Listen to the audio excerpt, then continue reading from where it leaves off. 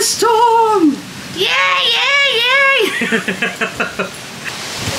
It doesn't look as bad. Oh my god, I'm getting blown over. There you go. Look at that. Thunderstorm is starting to rain. It's starting to rain. But look how sort of much calmer at the back here compared to the front. Look at that. Oh, it's just a little swaying. You hear that? Can you hear the thunderstorm, Fernando? Look at the dark skies up above. No playing in the garden for you, Missy.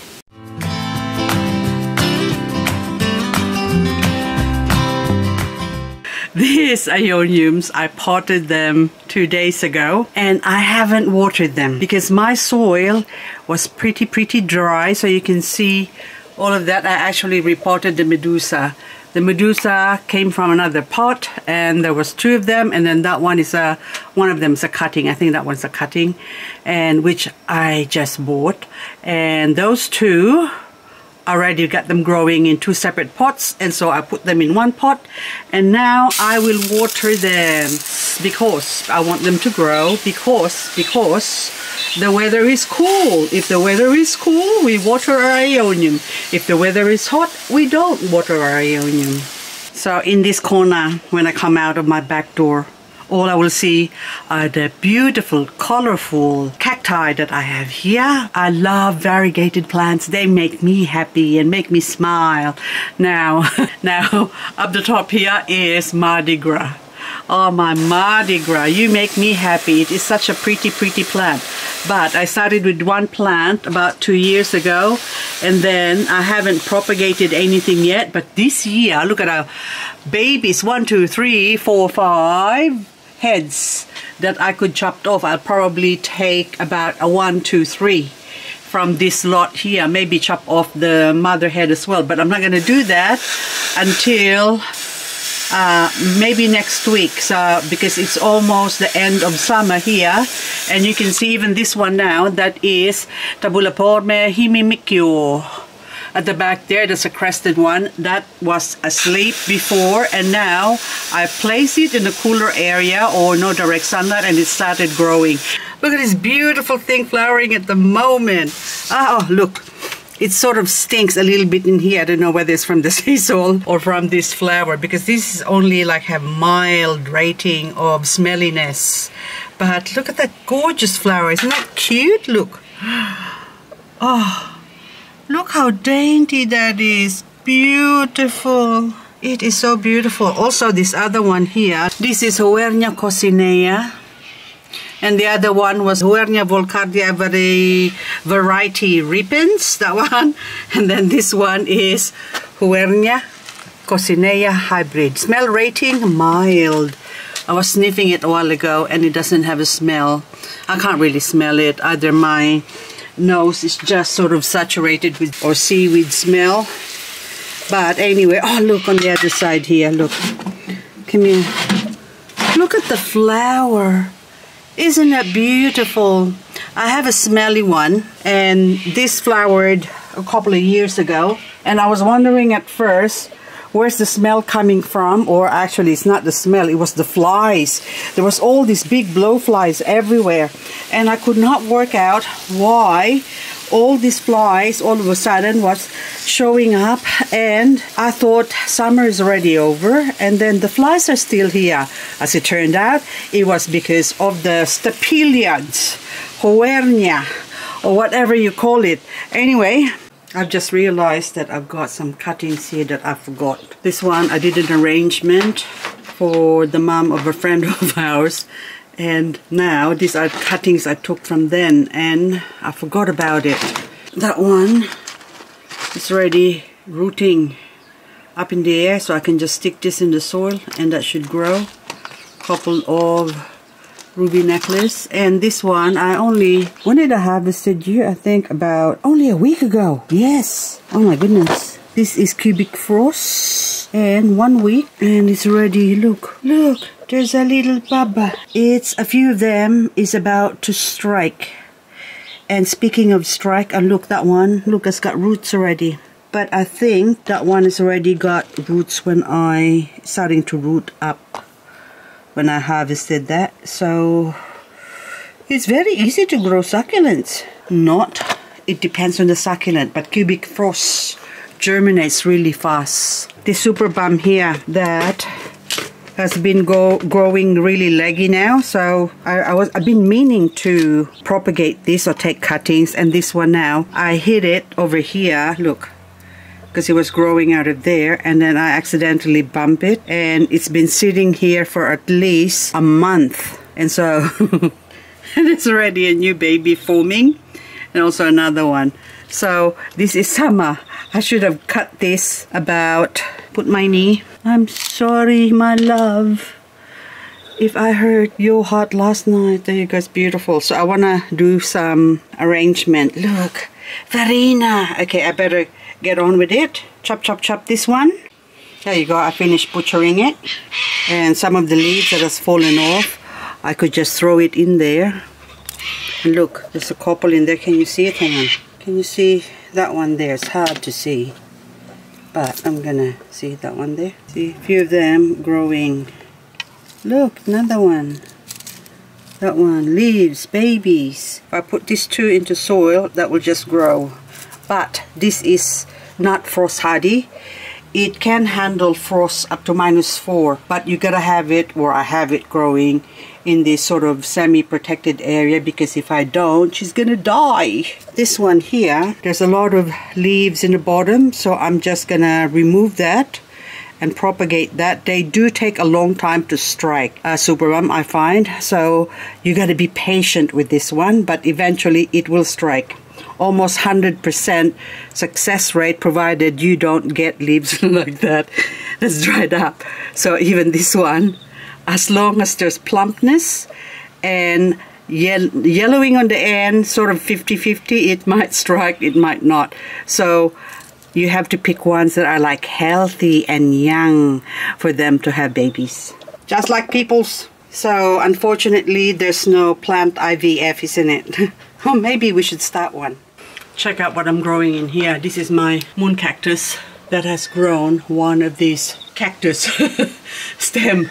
This is actually a tropical cactus where they grafted this on, and this one requires a lot of water. So if you can see, that one is very, very thirsty, but I still have time to, hang on, there you go, dry that off. And even the top, look, the roots are already looking for somewhere to grow into. So this, if in the wild this happens to drop down say like that, it will find its way into the soil to embed itself and grow. It's searching out for water. So this one, very thirsty cactus. So I might try and grow some of this so I can do some grafting of my cacti later on. So, but for now, I'm gonna be chop, chop, chop. They still have, actually, see, spikes on the tip, but you can cut that off and it's fine. This is very easy to grow, so it doesn't really matter whether left, right, upside down, this will grow. And I'm gonna add it on. Oh my goodness, my other cactus here that's growing. This is from my friend Jem that she gave me. And okay, I'm gonna add it to that. Anyway, I think that's a San Pedro. Now, I haven't planted it yet, but you can see the tip or the bottom. There's some roots forming in there. They'll be fine. I can still survive another year without being planted. Because this stem is stealing water. Ouch, that's really hard. Ouch. That hurts. It's a good thing I got tough skin. Oh my goodness. Look, that's like very stemmy. It's like wood. And this one now, that can grow and fatten up the moon cactus that's growing, the Gymnocalycium that's growing on top of it. There are a lot of Echeverias in this view. Contrary to popular belief, well, contrary because I'm going to contradict a lot of notion or ideas that Echeveria grows in summer. They grow when the temperature is right. Not too hot. When it reaches the 30s or even high 20s, they close off. And when they close off, that one is Pink Fairy or something like that. I can't remember exactly what's his name, but it's different to this Lemon Rose. And it's different to this Rognonii.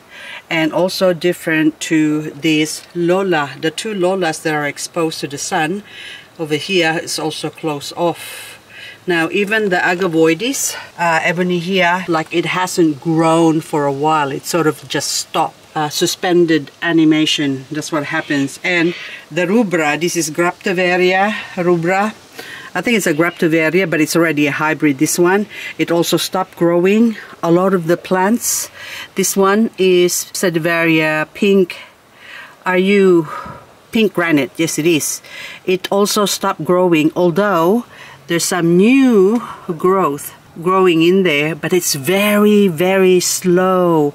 So I've already taken some cuttings off this one, and I actually planted it somewhere now for at least 6 weeks when I've taken them, and that is 6 weeks growth. It's growing, but it's very, very slow because we do get a lot of hot days. When I say hot days, 25 degrees and above. And also this one here, I just put that there a couple of days ago, and therefore got burned right when we had 34 degrees. That's when I took it out. And it doesn't matter, but because this is so easy to grow, this is, I got a whole lot of, yeah, peach blossom of babies from this one already. This is already a baby that I've grown last year, or say at least 6 months ago. So even that one there, I can't remember what your name is, a gold nugget or something, that's supposed to be a variegated plant, but it also, I think Echeveria, I can't remember exactly. There's so many plants, oh my goodness. My cutie bean got partial burn, but it's still okay. But they're all asleep. And today we had 21 degrees, but tomorrow we're gonna get 24. And the following day we're gonna get 28 again. That's still okay, but slowly a lot of these plants are waking up. Even this beautiful, look at that gorgeous cotyledon. Look how nice and red in it. Gorgeous. It's just chubby, chubby, chubby, very chubby plant. That is just the normal standard one. That's not the variegated one, and yet it's still so beautiful. See, look, more Shaviana on the corner there, hiding in the bottom, hiding from the sun. So it's also like sort of semi close off. A lot of them do close this off when it's hot to protect themselves from the heat. So even my lily, hello lily, they close off. And also when it's hot and you water them, guess what happens? Let's check this out. See in the bottom, rotting. They will rot on you. But this one, not sure if you're light, still heavy, so that's wet.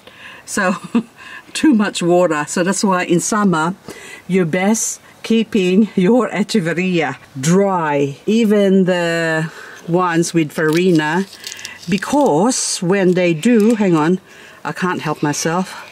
This one was beautiful before, but now I'm not even gonna see what the name is, but this was candy, La Candy or something like that. Anyway, it is La Candy. Now this one now, see, that was like huge like this when I got it a few months ago. That was in spring, I think. Now it's also closed off. I was watering this area where I have my curtains, sort of protecting them on and off, because it depends on the intensity of the sun, because sometimes even at 30 degrees there are days that it just seems to be cooler. It's possible that it's the UV index is what killing the succulents. So anyway, I normally, as I've said earlier, I don't normally water during summer. I gorge the plant or give them lots of watering before, or like say the second month of summer, before the temperature goes above 25 degrees. I just keep watering them, and then when the temperature goes over 25, then I stop watering. And if this one, see now here, this one's, the soil mix that I use is really, really dry. So I'm using my cat litter soil mix, which requires a lot of watering. So I thought I'll use my cat litter soil mix because we've been getting a lot of rain before. But then now, during summer, we are getting only a little bits of rain. So they don't even get wet. The top gets wet, but then the bottom stays dry. So I have to hand water them. I can't depend on the rain to just water them. So in growing succulents, it's also a lot of trial and error and experimenting. And part of my experimentation is I intentionally put one of them up here. This one is Pioneer, Echeveria Dormancy Pioneer, that has been burned. But what I did with this one, it was growing nice and green, like that one over there. Up the top it was growing. So if you can see some empty spots on the top there, it's because I have removed them and put them here. So this Bronze Beauty is the same. I actually protected it and put it here because I wanted to water it because it's got a lot of dry leaves. Now this one did not need watering. It was nice and green, and so what I did, I watered it and put it back up there, and straight away the next day we got 30 degrees, I think. It got burned, whereas the previous day it was already there with being dry. It did not affect it, but the next day it got sunburned because it's contained a lot of water in it. So this is another experimentation of lavender pebbles. This is supposed to be, this is I think ordinary lavender pebble, and that one is supposed to be a round form, but to me they look the same. So I keep buying all these different lavender pebbles. So I didn't know how many lavender pebbles I bought. I think 4 already. And I also grew a lot from seeds just to see if I can get the round form one. The round form one, I believe now, is because they will become round if you give them lots of water. So again, what I've learned with this one is just limit the watering. But as I found out now, they are actually water loving. So when they're growing, which is not now, they're asleep right now, don't give them water. Just let them be. And when during autumn, when the weather cools down, that's when you give them lots and lots of loving, lots of watering, until to the point wherein the bottom leaves will actually burst. And that's an indication for you to stop watering. That way you can save the top. But what you're going to end up with is something really, really, really chubby. Maybe not as chubby as this one, but this no-name one, this was a freebie from Greenland Gardens that I got, so I potted them up. And this thing, oh my goodness, it's just so fat. I love it so much. Even those two there, I don't know what they are, but I think they might be, hang on, I was thinking it might be related to this one, this blush danko. So this blush danko looks very similar to Sedum clavatum. Now let's compare. This is such a beautiful plant. Oh my goodness, I love it. Look, I fell down. The perils of doing videos. My poor plants are suffering. Anyway, blush danko. Sedum clavatum. I used to love Sedum clavatum, but after seeing this blush danko in this state, I think, I'm sorry, clavatum, I'm gonna be unfaithful. Cover your ears, you're not hearing this. I love this one more, okay? But I love you more. I love you more. I love you more. Okay, now which one do you love more?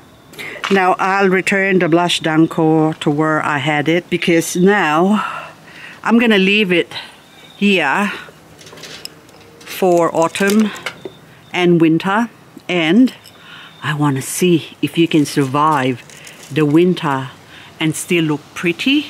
Then you will be my favorite. But one of my favorite one, the Letitia over here, I have to move it out of here. So I'll take that off because you're ruining it. It's starting to color up now, but that's from summer coloring. The winter coloring is, oh my goodness, it's just to die for.